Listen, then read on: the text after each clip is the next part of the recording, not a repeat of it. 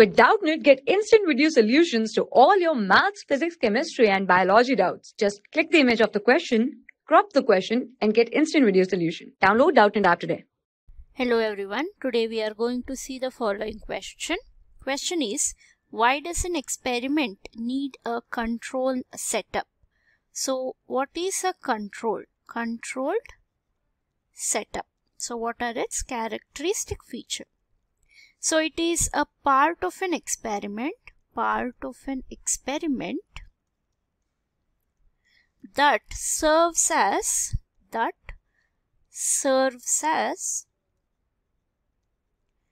a standard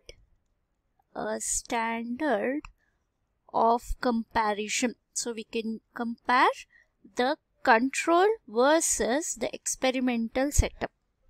So a control is used to detect the effects of factors that should be kept constant,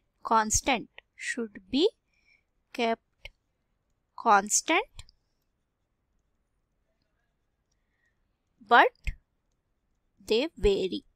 which vary in the experimental setup. In control, it will be constant. In experimental setup, it will vary.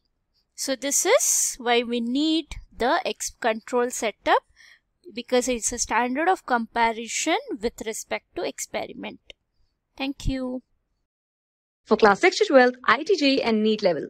Trusted by more than 5 crore students. Download Doubtnut app today.